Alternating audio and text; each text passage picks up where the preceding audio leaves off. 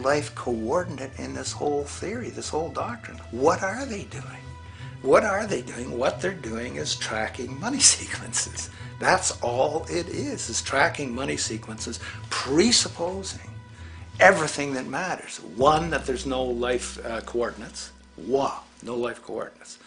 Two, that all the agents are self-maximizing preference seekers.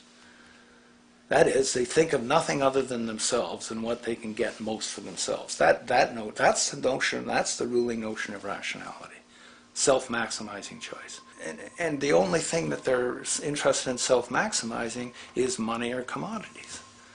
Well, where does social relations come in? It doesn't, except in the exchange to self-maximize.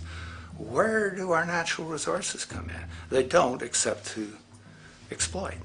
Where does the family come in as being able to survive? It doesn't.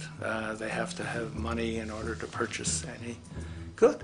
Well, shouldn't an economy deal somewhere with human need? Isn't that what the fundamental issue is, to satisfy human needs? Oh, need isn't even in your lexicon. You dissolve it into wants. And what is a want? That means money demand that wants to buy. Well, if it's money demand and wants to buy, it's got nothing to do with need, because it may be the person has no money demand and desperately needs, say, water supply.